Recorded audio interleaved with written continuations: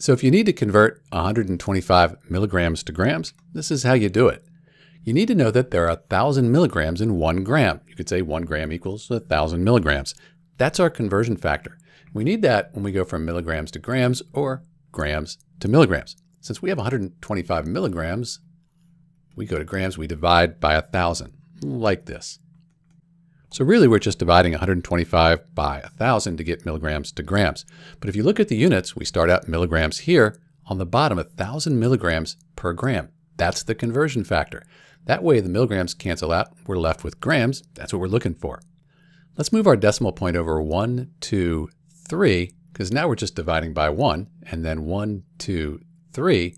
We end up with 125 milligrams. That equals 0.125 grams. And that's it. This is Dr. B converting 125 milligrams to grams. Thanks for watching.